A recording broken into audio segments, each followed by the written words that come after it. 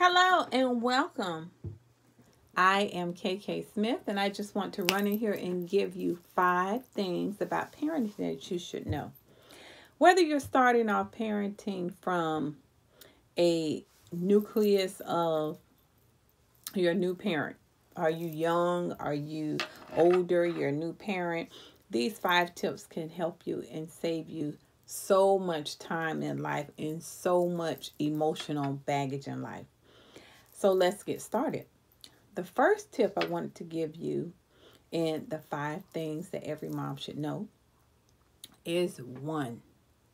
Every child is different. Every child is different because let's just say you had 3 children and one likes broccoli, one hates broccoli, and one eats broccoli sometimes. You're going to frustrate yourself because all these children are different and they have so many different personalities. I can honestly say all of our children, we have 4 children, 2 grown, 2 small, and all of them have totally different personalities. Now, when I was a young person, I had my first child at about 19 years old.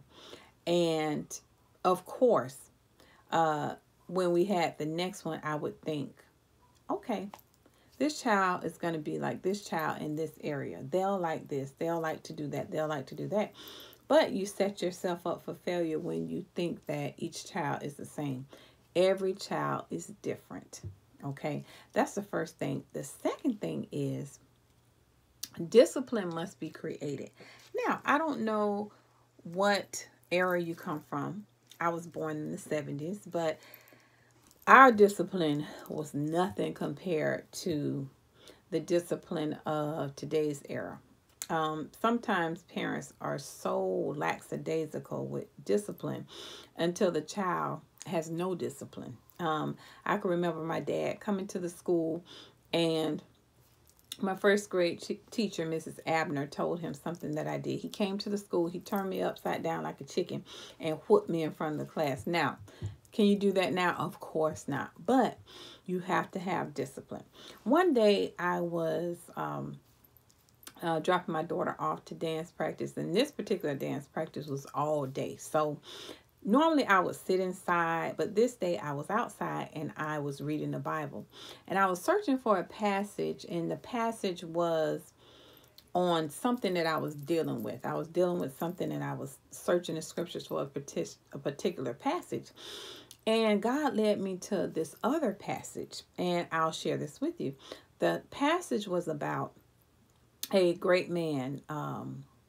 He was a priest, and he was always leading people into doing right, always encouraging people, always administering his wisdom to people. But he did not have the same perspective for his own children. His children were disrespectful. They were having sex in the temple. They disrespected God greatly. And so I kept reading this chapter on and on because I had so much time. And I wanted to know what happened.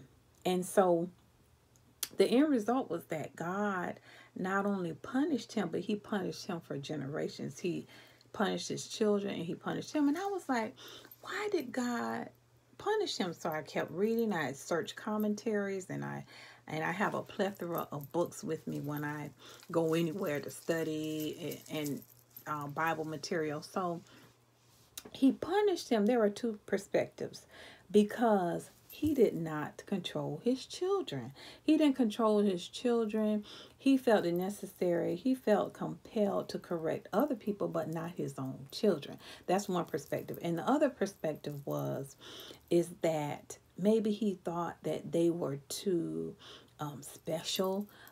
Maybe he thought that if he bothered them in his discipline, then it would take him further away from his ministry. It took too much time. But one thing we have to realize is that our ministry begins at home with discipline. And no, we don't have to do like back in the day where they tied you up and wet you up and throw some water on you and then whoop you with a switch. Because sometimes I was beat with 3 switches. Like if the one switch wasn't big enough, My mom would say, go back outside and get 3. I'm going to plait them together. Like a braid, I'm going to braid them together, and then I'm going to whoop you behind. No, we don't have to do that.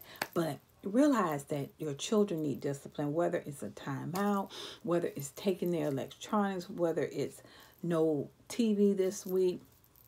Children need discipline. Okay, that's the second thing that every mom should know. Okay, don't take that off the table. Okay, number 3, you are creating what you want to see in the future. So what do you want to see in the future? One time, my older sister, I'm the baby of 3. And one time she was telling me, she said, I had one child at the time, my son. Now he's grown, really grown. He's 27 years old.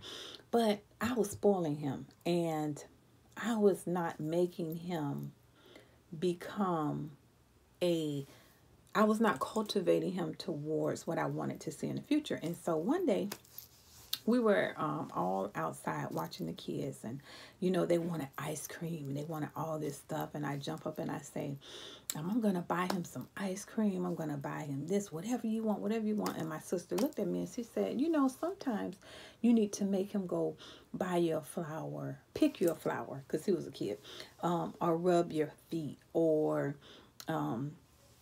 maybe you should make him, just go make you something. And I was so defensive back then. My first kid, I'm young, I'm crazy.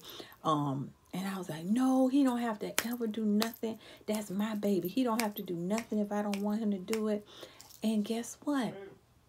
I was actually creating something that I did not want in the future if he would have continued on like that.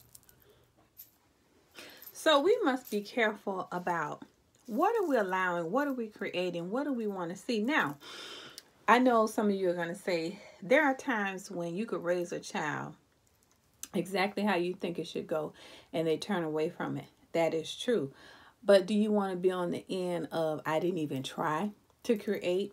Of course not. So I would advise you to pay attention to what you're creating in a child. And luckily, I will tell you that that child is very giving to this day. I decided to cultivate a generous heart in him, and not only cultivating it, asking him to do the thing, but letting your children see you be that bold person, that giving person, that loving person.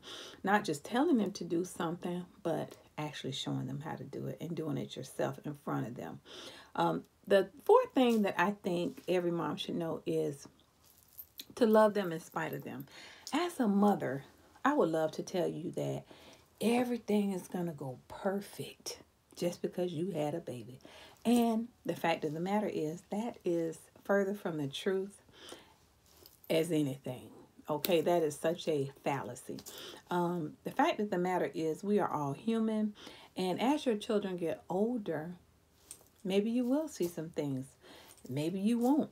But chances are if they live in this earth, you will. Some things will fall apart.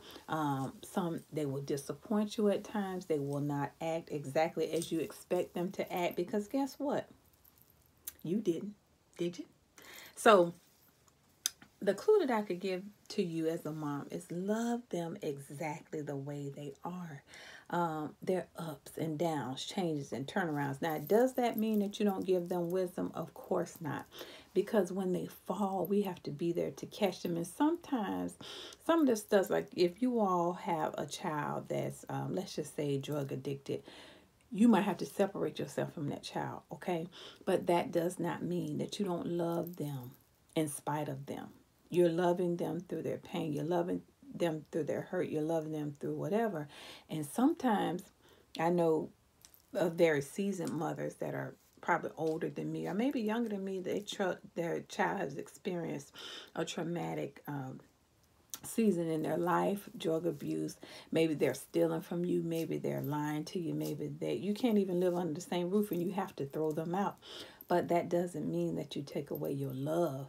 This is just a season that actually God is working with them in. So just keep the love, okay? I didn't say that you have to take everything and be disrespected and be disrespected in your own home. I didn't say that. I said love them in spite of them. Okay, and the last thing I think every mom should know is do not compare your parenting to anybody else's, because I've admired a lot of great people in life, and I started this platform based on my own pain and my own hurt and my own ups and my own downs. And being a parent for me has not been glamorous. As a matter of fact, I didn't never think I would have any kids. I got pregnant in college, and my dad, he was a bit disappointed, shocked. All these feelings were coming towards him, just knocking him in the face, because he didn't raise me like that. He didn't raise me to have a fall.